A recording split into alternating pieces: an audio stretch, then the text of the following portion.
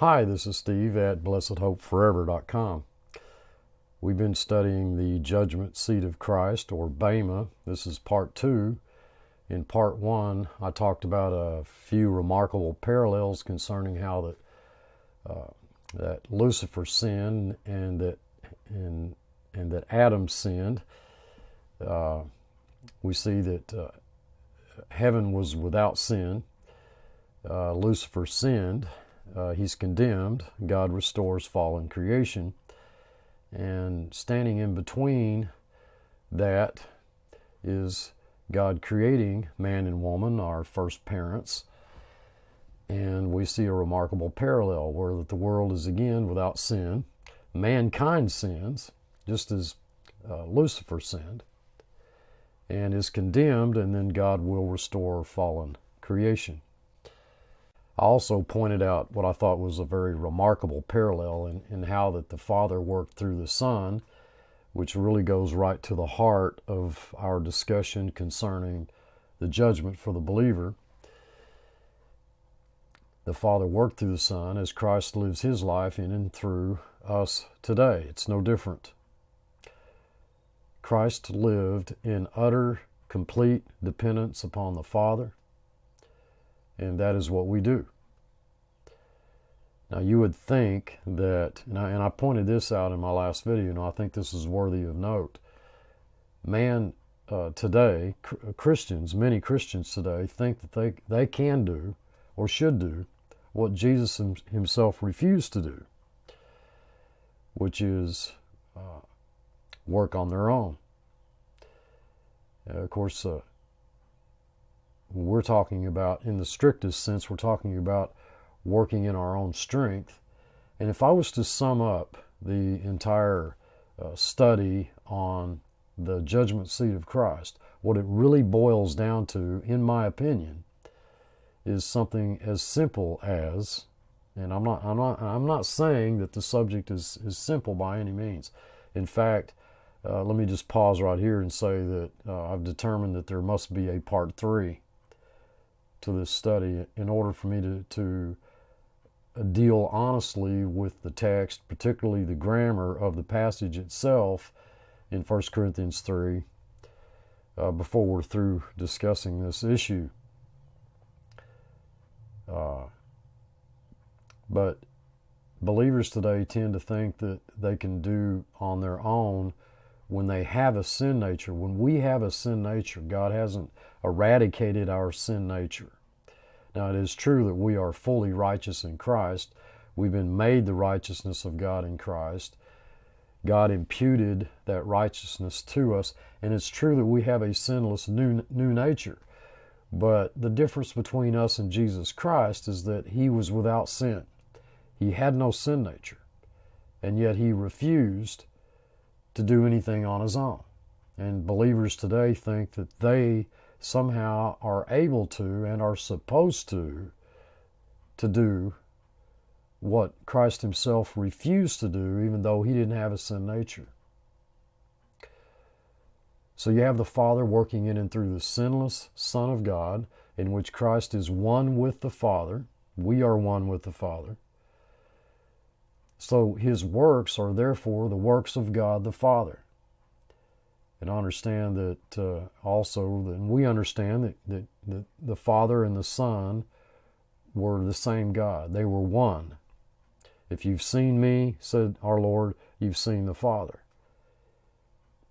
But in John chapter 17, in the high priestly prayer, Jesus' prayer was that we would be one with him just as he was one with the Father. And so Christ does nothing on his own. He did nothing on his own, though he himself was God of very God. And here we have a sinless new nature. It's almost as if, and I don't know how to phrase this exactly, but it's almost as if the Lord God Almighty, the one who redeemed us, who died in our place, wanted us to start off, to begin our lives in him, being as identified with him as closely identified with him as we possibly could. So you have this guy, he's one with Christ. Christ lives and works in and through his sinless new nature. His works are therefore the works of God.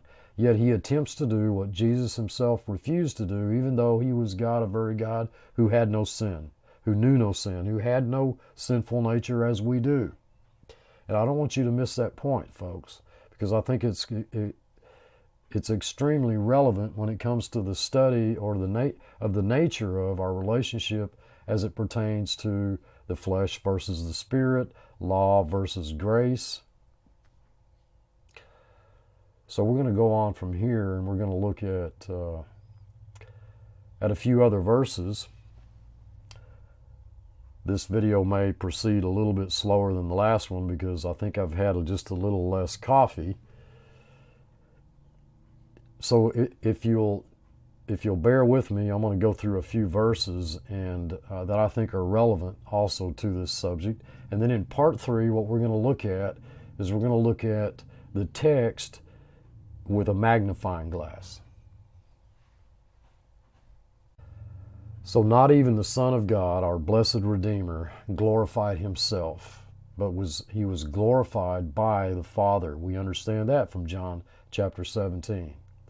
And yet self tends to seek its own glory, when no glory has been nor ever will be given it. God will never glorify self. He'll never glorify the believer in Christ. Why? Because, look, he'll never glorify us as believers in Christ because of anything that we do or do not do, whatever the case may be. Why is that? Moreover, whom he did predestinate, them he also called, and whom he called, them he also justified, and whom he justified, them he also glorified. It's already been done. It's already been done. So he's not going to glorify the flesh. He's not going to glorify self. There is nothing that you can do, nothing on your own that you can do that will even make you more acceptable to God, because we have been accepted in the Beloved. So that is a most remarkable parallel. But I want us to look at what I believe is probably the single most remarkable parallel ever. And I'm not trying to minimize any of the other parallels or types or shadows, but the parallel, folks, of his death and resurrection to life, which is a commonly known fact among just about every Christian that alive today. Oh, Steve, I know that he died. I know that he was raised from the dead. I understand his death and resurrection. But do you understand how that actually mirrors our death and resurrection to life? Not just in the future, but now. He died. We know that Jesus Christ died on a cross. We know that we're going to die someday, unless we're alive when the rapture occurs, which I think we will be. And we will be raised, just as he was raised. We'll be raised from the dead. Whether we're alive or dead will make a difference. If we've died, we'll be raised from the dead. If we haven't died, those who are alive and remain will be caught up together with the Lord. I'm talking about the parallel, the mirror, I actually think identification is a better word, because that's exactly how Scripture presents that reality. Now, folks, we don't have any recollection, we don't have any memory, any recollection at all whatsoever of our having been crucified with Christ, but God says we have been. Now, you can look at that as well. We're giving God some poetic license here, and he's talking, somewhat in poetic terms. We weren't really crucified with Christ. We weren't really buried and raised with him. That's just poetry. And folks, I don't understand it that way. I don't see it that way. I believe that when he died, he took us down into death with him. He's always known you folks, you who believe in Christ, we who believe in Christ. He's always known us, and he's known us by name. He chose us in him before the foundation of the world. When he died in your place. It was very personal. It was very intimate. It was not, well, I'm dying for those who will believe in me, and I don't know who they are.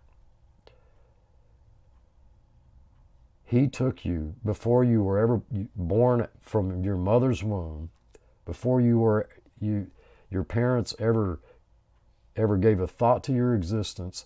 He took you, as he did every single believer, every seed that he planted, every believer that he planted, every one of his sheep, he took them down into death with him. When he died, we died. When he was buried, we were buried with him. And when he rose from the dead, we rose with him. And that mirrors his death and resurrection. If you want to turn to Philippians 3:10 and 11, we hear Paul saying, who already knew the Lord Jesus Christ. This is not him speaking prior to his conversion on the road to Damascus. He says that I may know him. Paul, I thought you already knew him. That I may know him and the power of his resurrection and the fellowship of his sufferings, being made conformable unto his death, if by any means I might attain unto the out-resurrection. The word is out-resurrection in the Greek, of the dead. He's speaking of a resurrection that is distinctly different, separate from his resurrection from the dead physically. Romans 6:5 goes on to explain this even further. For if we have been planted together in the likeness of his death, we shall be also in the likeness of his resurrection. Now, many believers will read that and they will think that, well, it's just speaking again of our being raised with Christ someday, whenever that might be. And I don't believe that text is talking about that at all. If we've been planted together in the likeness of his death, and that is a first-class condition, since we've been planted together in the likeness of his death, we shall be also in the likeness of his resurrection. The life that we live now is resurrection life. We can live on one side of the cross or the other. Romans 6:8. Now, if we be dead with Christ, again, that's a first-class condition. Since we be dead with Christ, we believe that we shall also live with him. Now, you have to make up your mind whether that's talking about future or present. I believe it's talking about the present. Perhaps it's talking about both. But I believe that the context is our present, ongoing walk and relationship with him now. I mean, it's a wonderful thing to read God talking about our future resurrection from the dead. But I'm almost willing to say that God considers that sort of a given, as if we should have already come to understand that. And if you look at the context, folks, these are passages that deal with the nature of our walk and the difference between law and grace. 1 Corinthians 6:17, but he who unites himself with the Lord is one with him in spirit. So there we see the unity in the spirit. This was the same unity that our Lord expressed that he had with the Father, or that the Father was working through him, and we know that we walk according to the Spirit, not according to the flesh. 2 Corinthians 1:9, but we had the sentence of death, Paul says, in ourselves, that we should not trust in ourselves. Well, if we stop right there, I think that we can see that what Paul is talking about when he mentions the sentence of death in ourselves is not,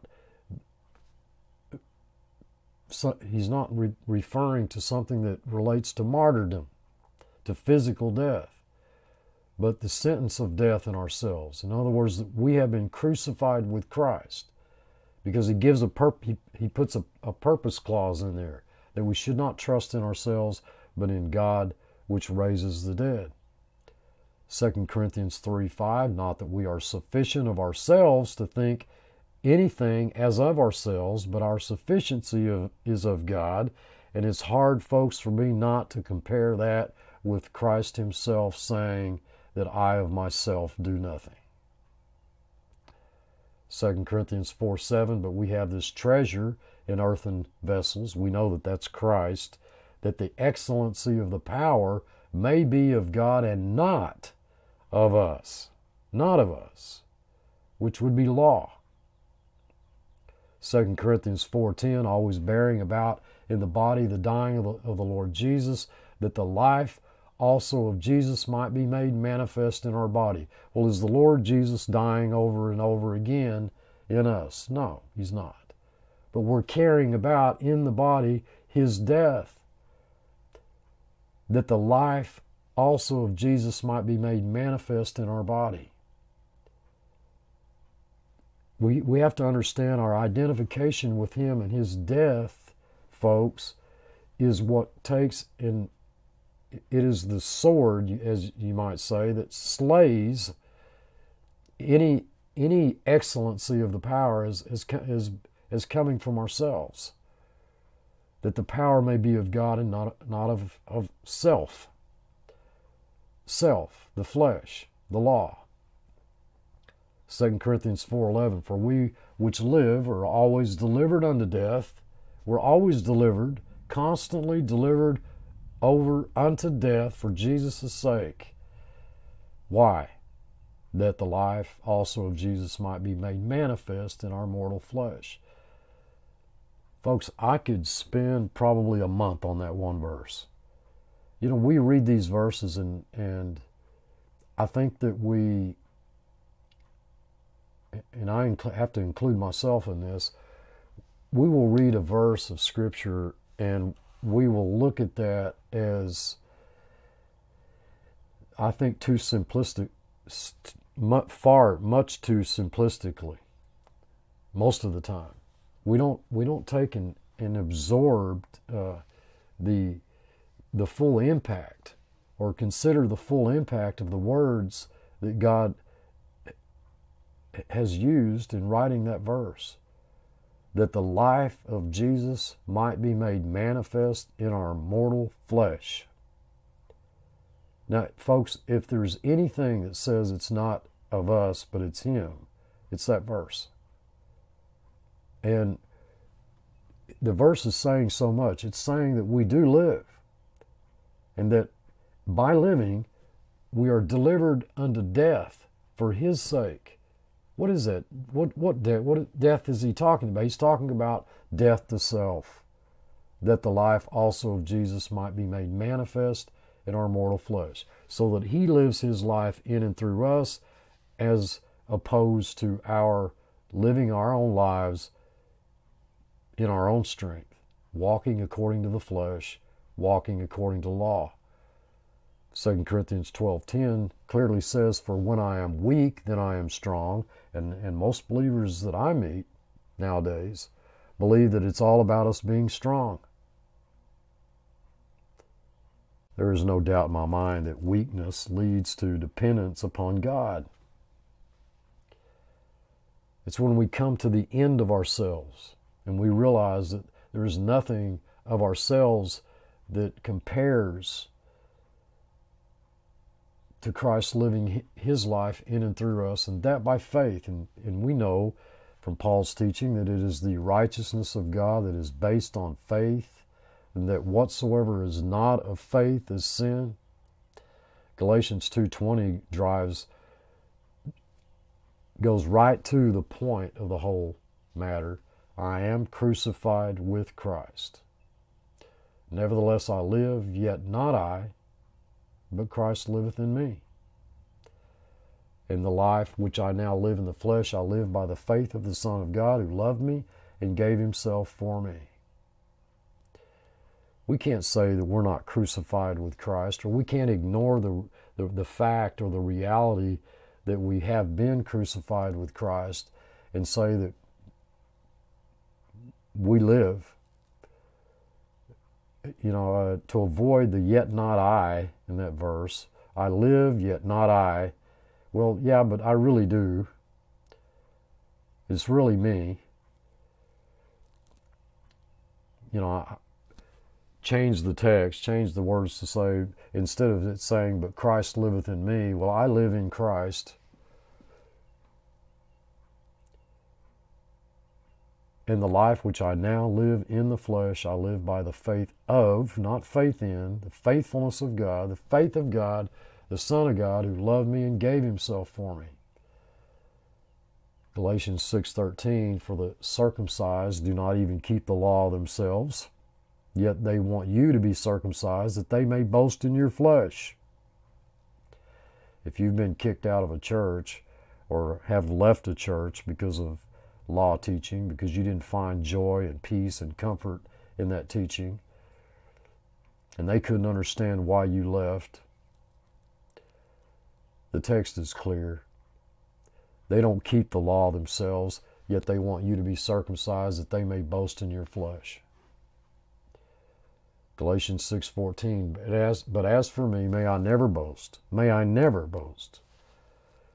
If you just took those words right there, folks, may I never boast, and you took those at face value, those are just 4 words, may I never boast. Does it say, may I not often boast?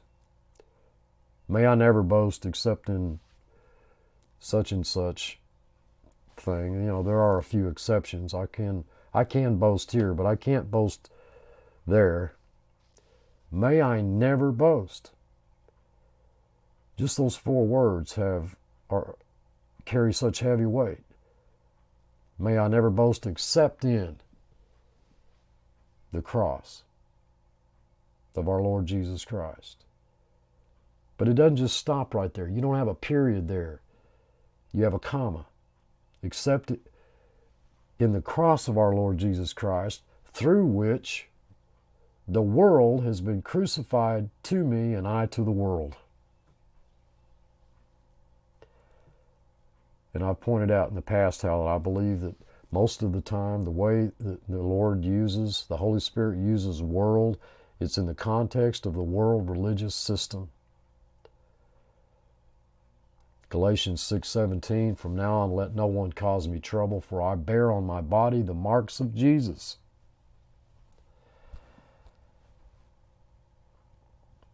I was in a discussion with another believer through email concerning chastening. And I was trying to point out to this dear brother that chastening had no relationship to sin whatsoever. If the text is clear in Hebrews, we're chastened for one reason, and that is because we are sons, and it's because you are a son that you are chastened. He chastens every son whom he receives. That's without exception.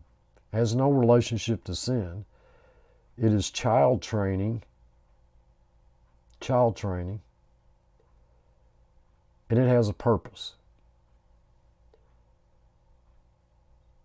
Paul says, I bear on my body the marks of Jesus.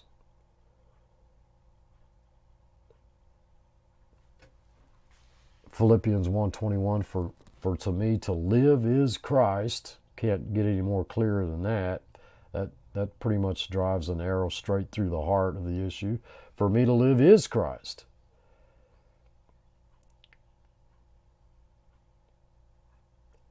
Text doesn't say for to me to live is to try to be like Christ. Doesn't say that for me to live is to try to do my best to live as Christ lived. It says, for to me to live is Christ, and to die is gain. To die is gain. Well, you folks out there, you can read that as heaven. Well, what he's talking about, to die is gain, yeah, because you go to heaven, and man, heaven's a really wonderful place, and it sure beats this place, especially right now. I don't see that. I don't think that's what the text is talking about at all. I think it's talking about Galatians 2:20, that we've been crucified with him. To die is to gain. Crucified, self. We died to sin, self, the law, the world, Satan, and death. 6 things, according to Scripture, that we've died to. Of course it's gain. Of course it's gain to take and look at our identification with him, which is so intimately presented, so precisely presented in Scripture. It makes it absolutely clear that God has nothing to do with the flesh, that he put the flesh to death. God has nothing to do with the old man.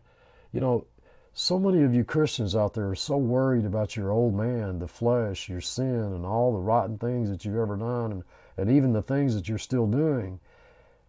And your focus is all on sin, not the Savior. You have died to sin. The sin issue's been forever settled. Now, it does make a difference how you live. But how would you rather live? Are you going to go about your day, your day-to-day routine, in such a way as to where that your focus is so much on your sin that you're trying to use the flesh, which God has nothing to do with, to try to overcome that sin? And consider that to be gain. For to me to live is Christ, and to die is gain. Philippians 3:3. For we are the circumcision which worship God in the Spirit and rejoice in Christ Jesus and have no confidence in the flesh. You've seen me slide that onto the screen, a number of times. It's one of my favorite verses. It goes right to the heart of the issue. We have no confidence in the flesh. And yet most of modern Christianity today is encouraging you, enticing you, preaching to you, trying to teach you to have confidence in the flesh. Now, they may not come right out and say that exactly and phrase it that way and put it in those exact terms, but that is what they're doing when they preach law, not grace. Philippians 3:4-6, though I might also have confidence in the flesh, if any other man thinketh that he hath, whereof he might trust in the flesh, I more, says Paul. Have you compared yourself to Paul? Colossians 1:29, whereunto I also labor, striving according to his working, which worketh in me mightily. I also labor. See, you're not idle. You labor, but you strive according to his working, not your own, his working, which works in you mightily.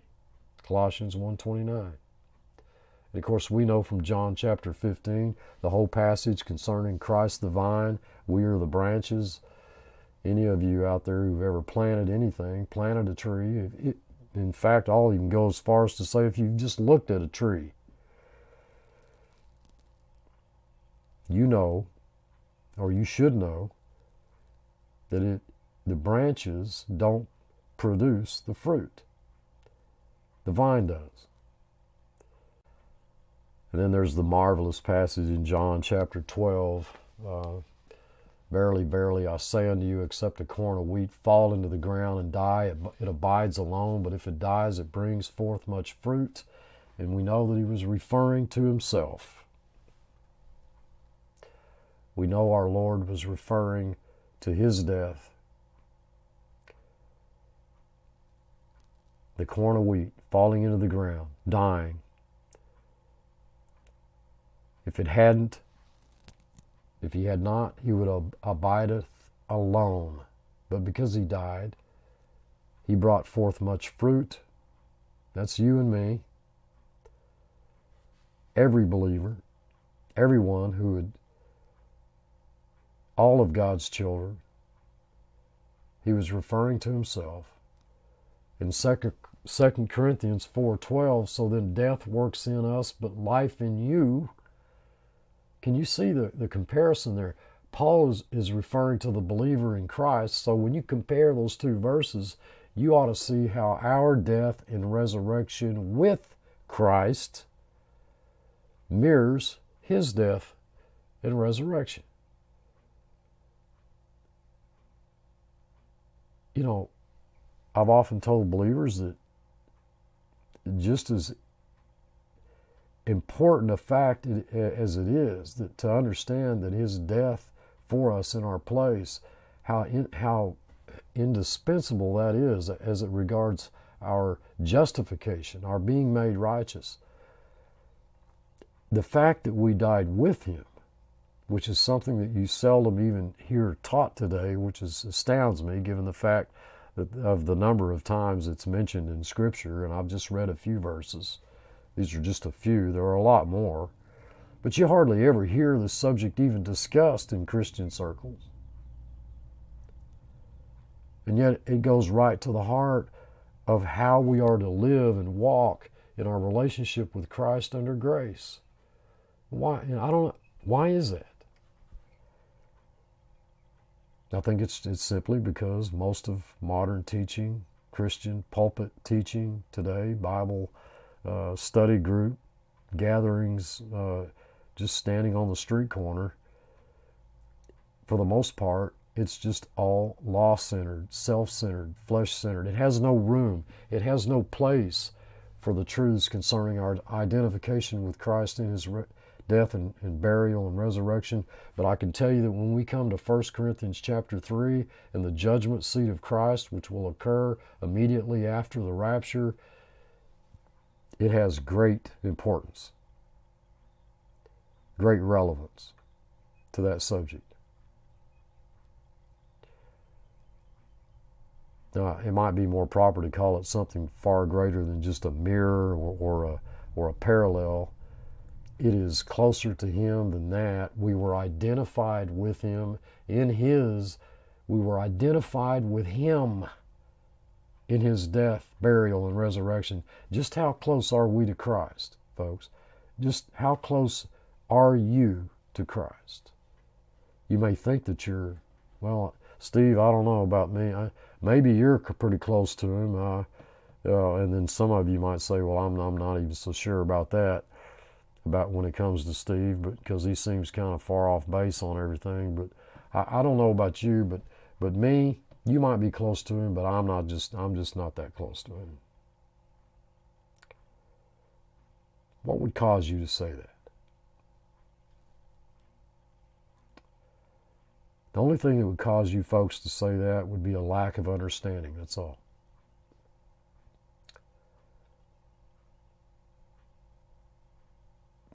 We know Jesus was loved by the Father.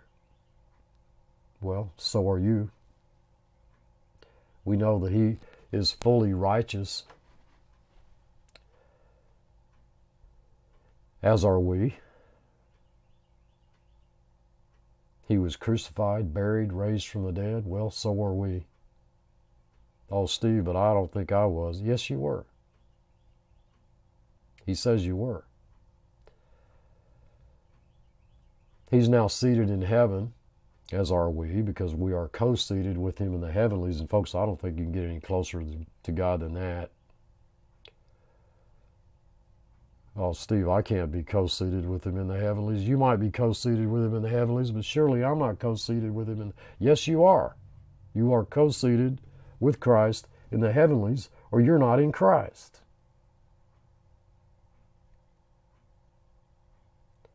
He walked in complete dependence upon the Father. We're to do the same. Why should that surprise anybody? That would be my question. Why would that surprise anyone, any Christian? I thought it was all about us looking at his life and wanting to live as he lived. Oh, but Steve, I'm doing that, man. I'm trying my best. No, that's law. Why do you... It amazes me. Here we have the sinless Son of God, could not sin. And yet he deliberately chose. In fact, he refused to live and operate in and of himself.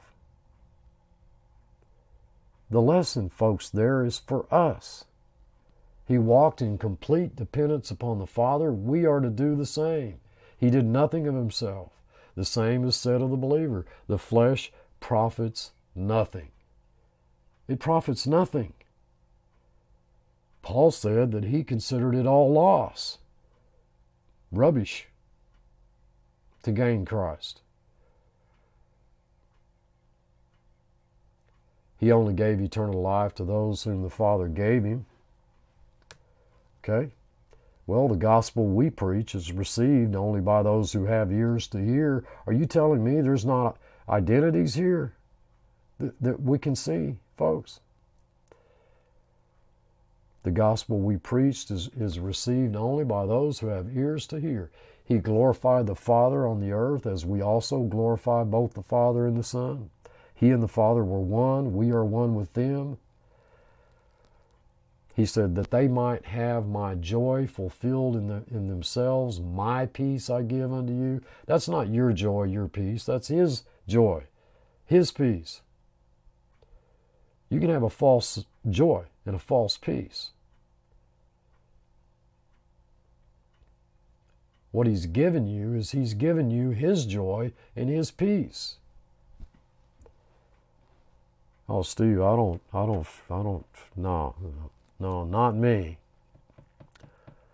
Do you honestly think that, folks, that anything in that entire chapter, that high priestly prayer of John 17, anything that Jesus prayed, if he did not receive that, well, let me just tell you, if he did not receive everything that he asked for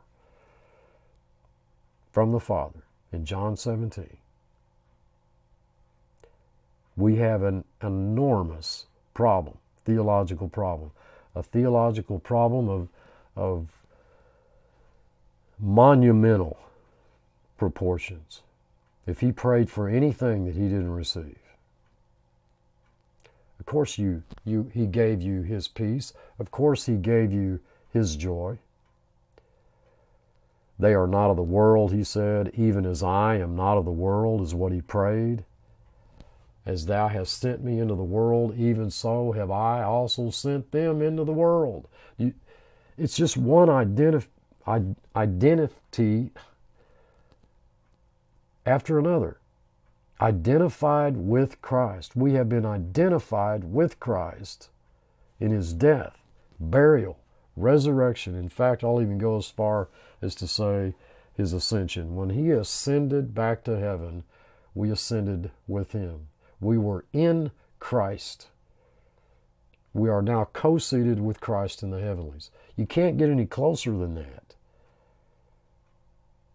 It saddens me that so many Christians don't realize just what Christ did on their behalf.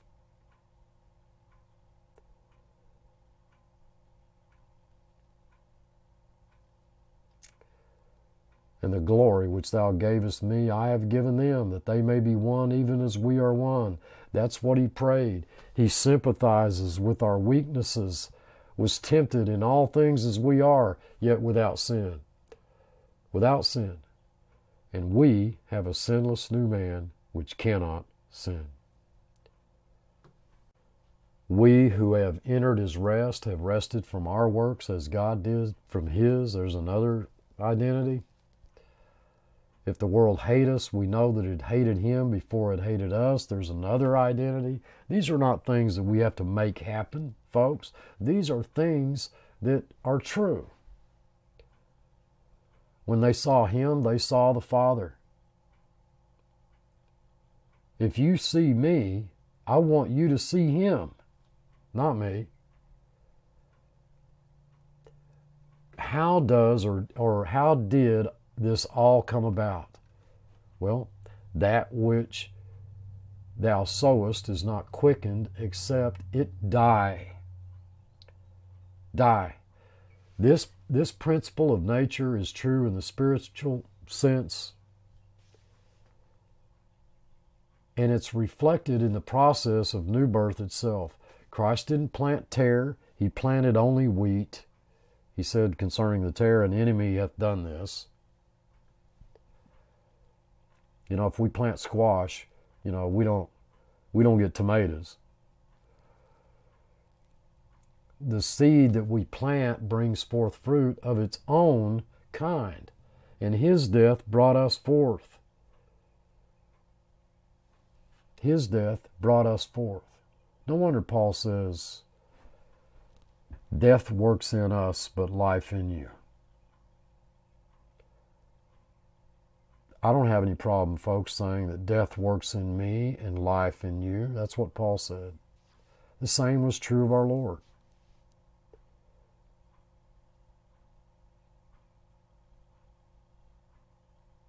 His death brought us forth. For we which live are always delivered unto death for Jesus' sake, that the life also of Jesus might be made manifest in our mortal flesh. This is the meaning of John 12:25. He that loveth his life shall lose it, and he that hateth his life in this world shall keep it unto life eternal. Guard it unto life eternal. And then he came unto his own, and his own received him not. Well, our lives, our message, our ministry today receives pretty much the exact same identical reaction, the same opposition. And it's not only that it's just as unwelcome. What intrigues me is who it is that it's opposing. Who is it that's opposing the message that we preach? Well, it's here's another identity for you, folks. It was the religious system of his time. A religious system based on human merit, law. In fact, it was that system, folks, that had our Lord crucified. And you want to live under law?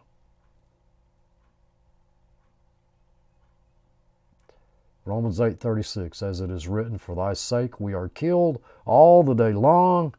We are accounted as sheep for the slaughter. And I wouldn't let that depress you, folks. In fact, I'll even go as far as to say happy funeral. Happy funeral. Yeah, you have died to sin, self, the law, the world, Satan, and death, and I hope that I know that's true on God's end, but practically speaking, in your own experience, in your own life, if you haven't come to understand the meaning of that and the purpose of that, if you haven't, in an experiential, physical way, spiritual way, in your present body, the body that you walk around in, if you haven't come to understand the reality, or come to experience the reality of that death, I hope you do. That's what I mean by happy funeral. Because there's life on the other side. And I'm not talking about future, I'm talking about, when I say life on the other side of the cross, in the sense that we've been raised with Christ to walk in newness of life now, right now. We are strange creatures, folks. We are experiencing death on the one hand, death to self, yet life abundant in the new man on the resurrection side of the cross. And the both simultaneous, right here, right now. Someday, the physical will join in with this. I mean, it will become, someday we will come to see that the whole issue of when our bodies are transformed, when that metamorphosis takes place and we step out of the time, the temporal, into eternity, someday all of that reality will become solidified, concreted in the spiritual, eternal sense. But right now we're going through that as we journey through time. And there is joy in suffering, folks. There's a reason why man was created from the dust. You know, flesh is considered earthy.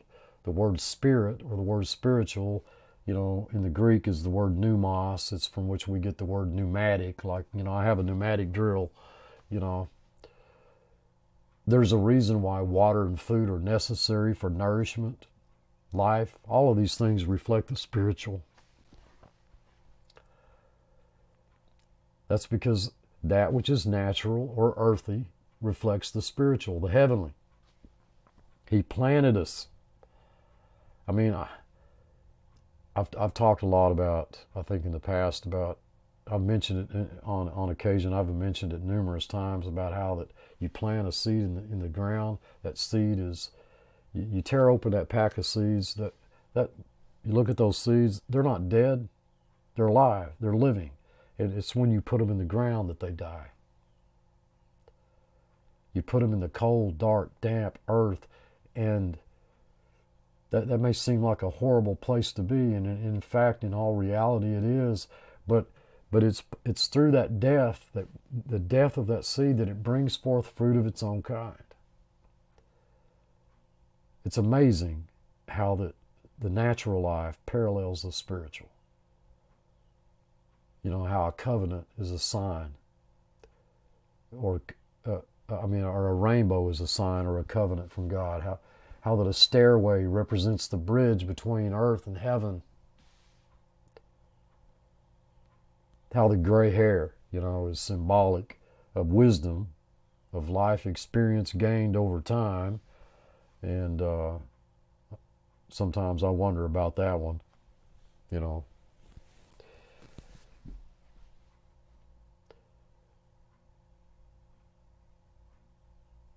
That a rock denotes strength and permanence. I was reminded of that when I had to lift and move a heavy rock out in the pasture. As opposed to the temporary nature of sand. How that a dove portrays innocence and purity and represents the Holy Spirit. How that the sacrificial lamb is a symbol that can never be ignored or understated. God reveals himself in so many wonderful ways that can be seen every day in the world around us, in the skies and in the heavens above our heads, in numbers, in types, figures, shadows, of an extent that's just far too great to mention here. So it shouldn't surprise us to see our life so intimately related to our Lord in so many ways, and it ought to thrill us to death, pardon the pun, when we see just how our death to sin, self, and the law was only possible because he identified with us with him. He identified us with him in his death, burial, and resurrection, to rise from the dead as he did, to walk in newness of life. What life? Our own? No. His life. We were not a spectator, folks, of his crucifixion. We don't stand in the present year of 2020 looking back at the cross as a spectator. We died with him, and he didn't leave us in the tomb. When he raised from the dead, we raised with him, and we are even now co-seated with him in the heavenlies. And yet man looks around himself and asks, where is God? Where's God?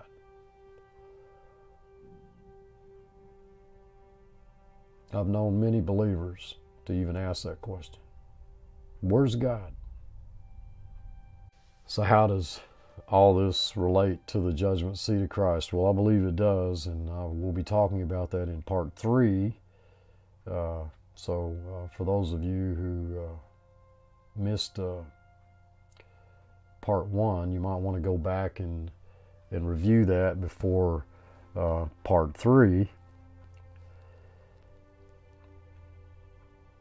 Yeah, I've got some sad breaking news for you folks. There's going to have to be a part 3 because it's just too overwhelming a topic for me to not deal with, especially when we haven't even really gotten to the heart of the text yet.